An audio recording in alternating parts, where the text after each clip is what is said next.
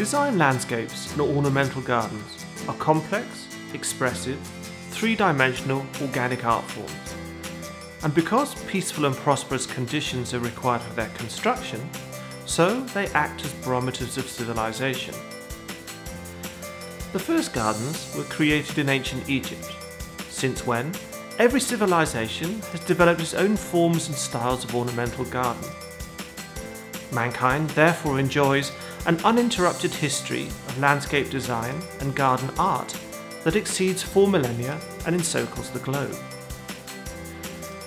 But in addition to being a creative and much overlooked three-dimensional art form, gardens were and are an integral component of the culture and society in which they were made, and as such exerted considerable influence on and reacted to their zeitgeist. This course will provide an introduction to the fascinating and diverse subject of global garden art and its history, and along the journey we will also answer the question, why were gardens in particular civilizations made the way they were? Hello there, my name is Toby Musgrave and welcome to Lesson 1. In this lesson we will explore the earliest gardens made.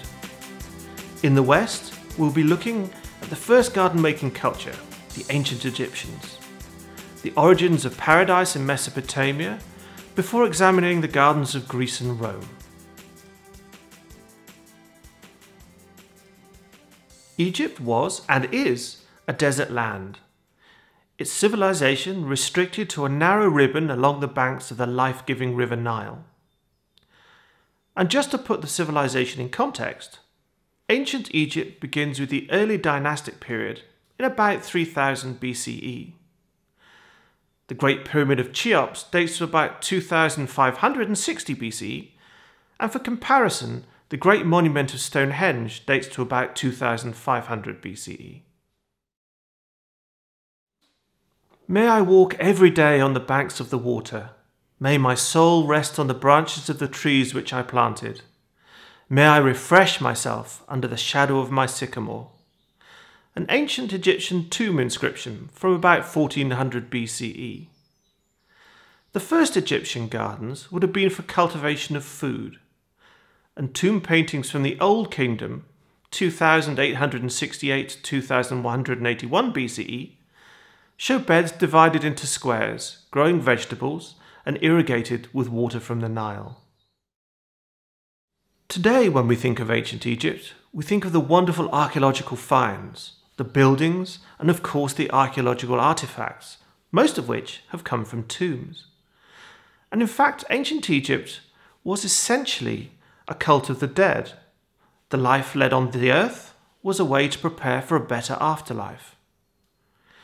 The spirit of the deceased undertook a long and perilous journey through the underworld to the Hall of Judgment, where one's heart was weighed against a feather. The worthy souls, whose heart was lighter than the feather, would reach the afterlife paradise of the Field of Reeds, or Aru. Essentially, Aru was a better version of the Nile Valley, complete with gardens. Thus, the gardens made in life were also an imitation of what was hoped for in the afterlife. And tomb paintings, papyri, and other archaeological evidence shows what both the earthly and the hoped-for afterlife gardens look like.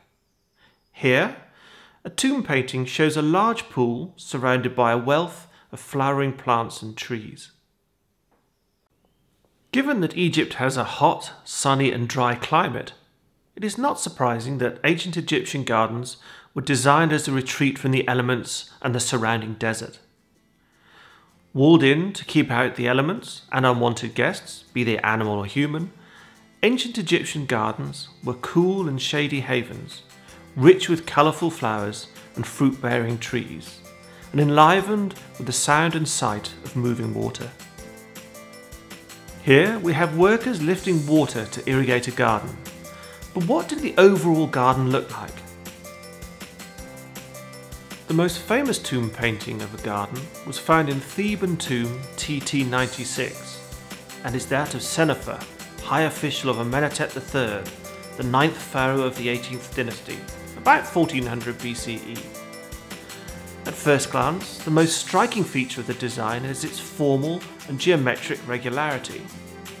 In fact, this garden displays axial symmetry along the line A to B.